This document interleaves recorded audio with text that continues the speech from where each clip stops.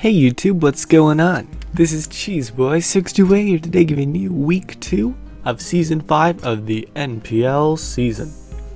So, what did I say? Did I say week 2 season 5 of the NPL season? Okay, redundantly redundant man over here.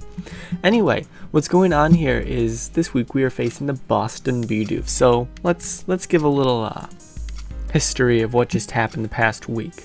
So, we're just going to go to standings real quick here, and as you can tell, I'm doing great in my division. Last place represent. Shout out to San Antonio Swamperts for being the only one in our division that won last week. But hopefully that changes this week, and by change I mean in my favor, and everyone else can lose, I don't care.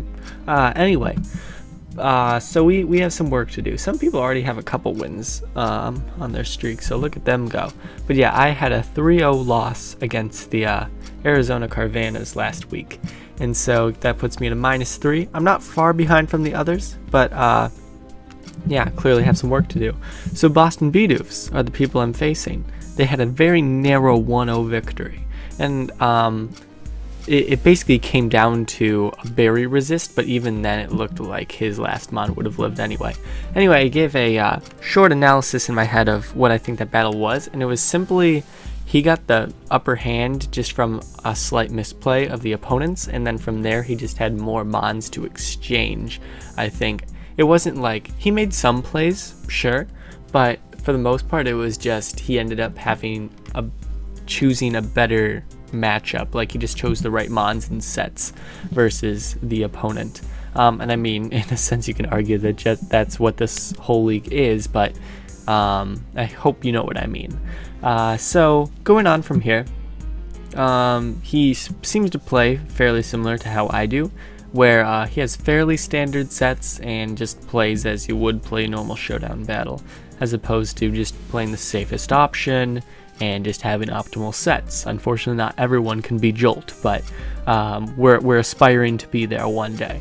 Nonetheless, I was hypothesizing a little bit about what mons I could pick for this team that I'll be facing him with, and the first mons that came to mind for me were Tyranitar and Latias.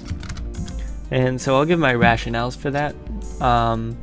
So the main thing is I'm gonna switch this to the Boston Bidoofs now, so I can look at his team and what to counter with. So the reason is because Lando, I was like, okay, anyway. So my idea with that was Latias, because if you're looking at my team, I don't see anything else that could really be ideal to bring HP Ice against, because everything else either gets slammed by Earthquake or like just gets U-turned on.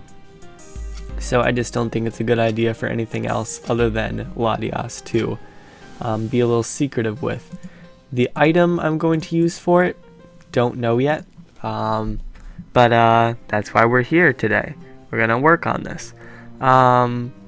So he has some interesting mods for sure. Also, the reason I thought instantly about Tyranitar is he doesn't have great mods for it, like sure Doublege and Sacred Sword, but I can crunch him and it'll take a ton of damage from that. Yeah, he just doesn't have a lot for that. But what I was thinking for sure with him, with Tyranitar, is I'm going to be running Stealth Rock, Pursuit, and Stone Edge. So what I'm going to do is I'm going to figure out Lando's speed, where if it was to run... No, I don't want this. Can you stop? Okay. If we're to run max speed Jolly, 309, hits 309, so I need 310 if I am to run said Kyurem Black, which I probably will. 309, yeah, I can't outspeed it without a plus speed nature, but that's perfectly fine. I don't know what I'm going to run minus in yet, but I'll do minus speed F for now, and we'll give it 310. So that's fun. Yeah, let's see here. So if he's naive and he only has 32 attack investment, that Earth Power easily to a KOs. We just need to see what mons do I particularly want to kill.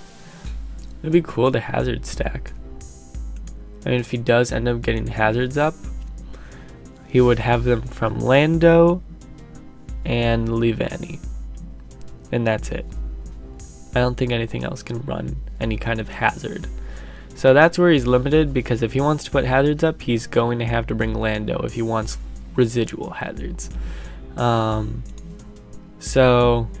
yeah, that's worth noting. So for now, at least, I'm probably gonna put Clef. Ooh,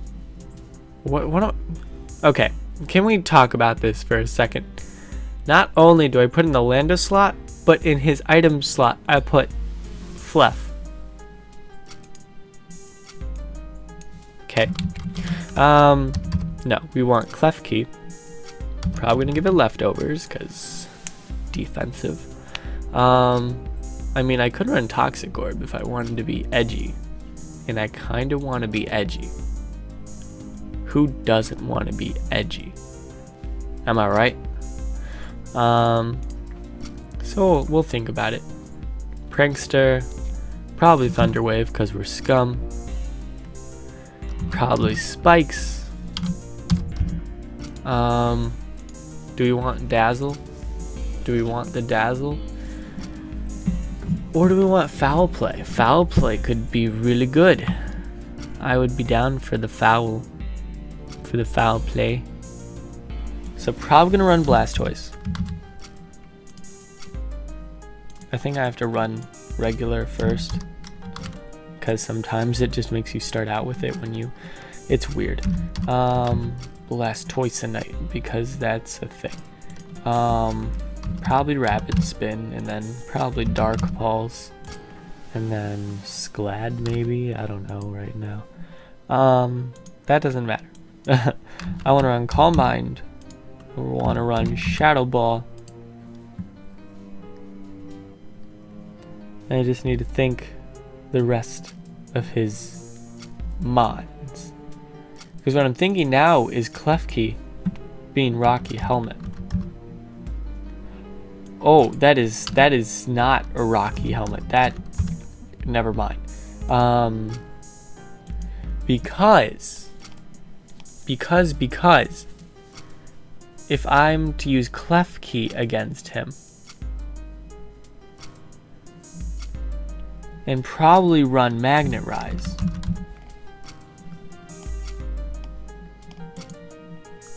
then I'll be able to take on his Beedrill exceptionally well, especially if I get rocks up. Which I have rocks on my man T-Tar here. So it's interesting. It's very interesting right now, because Beedrill is a scary mon against my team.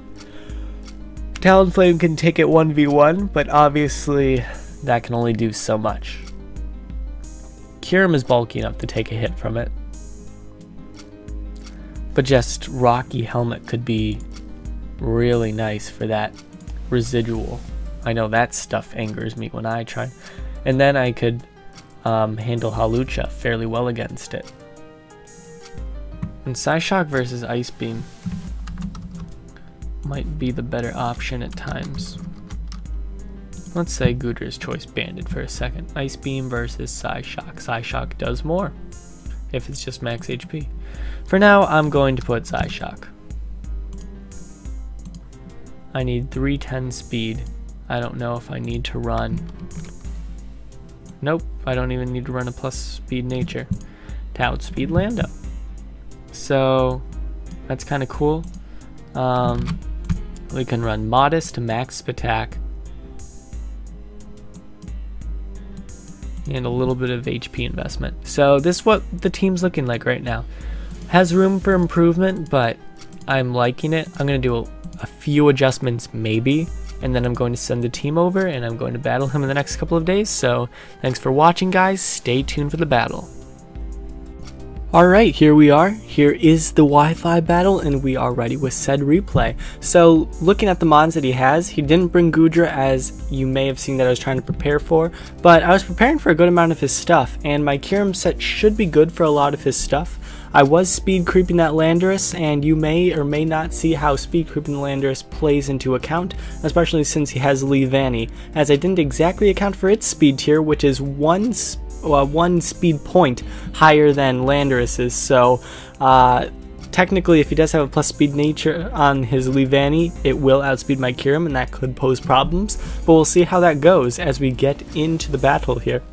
So, since he does have the Leavanny, I do have to consider that he might go for Sticky Web, and while I don't think I have anything that actually removes hazards this game, because I just have the Taunter being my Talonflame here, which is a specially defensive set, and so here I don't expect him to particularly stay in, however I do expect the Sash, but I am just going to go for the Willow first turn. It is a nice middleman play because it'll either break his Sash and then I can just take him out, or I will be able to burn something on the switch, and so he does bring in his Berry Manilow, as it is.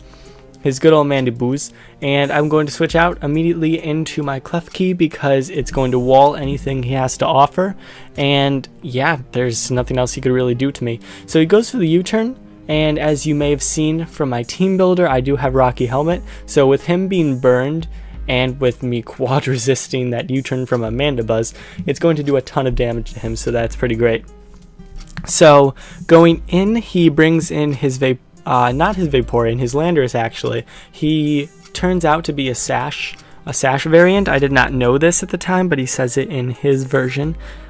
You definitely should check out his channel, by the way, links in the description. But I go for the Magnet Rise. Turns out he just goes for the Earthquake right away. I was kind of expecting just Rocks, but just Magnet Rising in case he goes for EQ eventually. But yeah, he just went straight for it, interestingly enough. But I get a Spike Up, and interestingly, considering he's a Sash variant, he still goes for the U-turn. And I was just surprised in general why he went for U-turn instead of just switching out, because if he just remembered that it had Rocky Helmet, that he wouldn't want to take that extra damage. So my guess is that he forgot. He said he wasn't sure what he was thinking, but either way, he brings in his Squeegee Cat, the Vaporeon. And Vaporeon is an interesting situation for me in general. Now, that's actually the one mon I feel super comfortable bringing Kyurem B on, because chances are he only has Scald, and even though I'm minus Bidoof nature with my mixed set, I am able to take one Scald under a sub. So, 2 will knock it out, but the point is I want to come in on this thing as easily as possible, and then that way I'll be able to have a sub and then start decimating his team, as I have the Fusion Bolt with the Zap Plate boosted Fusion Bolt, so it'll definitely be a guaranteed 2 KO on his Vaporeon no matter his set. Now here's the thing, I was legitimately waiting to bring in Kyurem B because I was really anticipating a burn at some point with this Scald, so I was like, yep, it's about to happen. And now that I got my burn hacks out of the way, I think now it's safe to switch into my Kyurem B. So that's exactly what I do. By the way, if you guys get the references from my names, please let me know, because like I think they're pretty ingenious, other than Jingles. Jingles is just kind of making fun of Klefki's Dex entry. But either way, we bring in the Kyurem B actually very safely here, because he doesn't even go for the Scald, he just goes for the Heal Bell. So this is a perfect situation for me. And so I get to set up a sub absolutely for free here, and we get to see what he wants to bring in / wants to go for with his Vaporeon. Turns out it does not have Roar, as he tells me later. I'm not 100% sure on this yet, and maybe he just wants to switch out onto a Fusion Bolt. Either way, I get to substitute here. So, like I said, Leavanny has base 92 speed, and I only speed creep max speed 91s. But turns out he's not max speed plus speed nature, because I am able to outspeed him with the Ice Beam. So, not sure what he was doing there. Maybe he is a plus attack nature, I'm guessing. That's the only guess I have, because considering he's Sash, he probably has max speed and attack. So now he brings in his Doublade. Turns out he has the EVs to survive 2 Earth Powers. I think, yeah, to survive 2 Earth Powers if spikes weren't up, but since spikes are up, his whole plan there is unfortunately ruined. He says the Spadef drop didn't matter.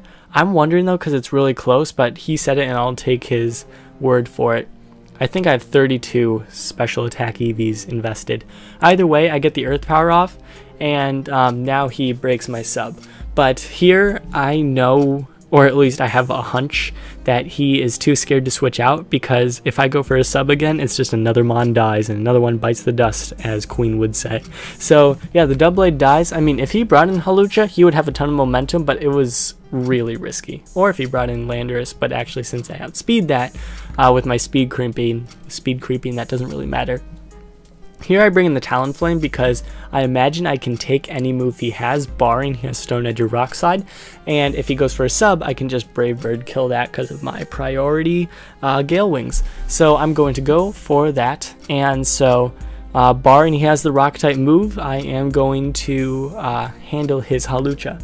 Well, it turns out that he's actually Expert Belt. I had no idea what his set was going to be. Hawlucha apparently has some kind of variation to it, and yeah, he just goes for the Rock Slide. That is going to connect and therefore definitely take out my Talonflame, even if I was max HP, max defense, for crying out loud, considering Hawlucha plus 4 times effective plus Expert Belt. So here I'm certainly free to go into my Latias.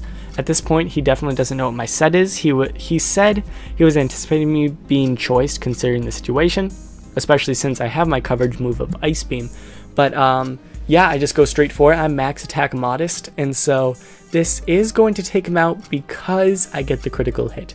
I imagine that mattered to an extent. He says it doesn't matter, considering I would have taken him out next turn. However, at least giving him the opportunity to switch out could have been nice. But yeah, he brings in Vaporeon here, and the thing is, I want Latias to have decent health in the case that I do need to 1v1 Hawlucha, just in case. So here though, I am going to sack off Jingles. This is a pretty good situation for me, I'd say, because now, I mean, if I barely live, I get off a Spike or a T-Wave. If not, Klefki just goes down, and then I guess get another free switch into the Biolizard Kyurem B itself.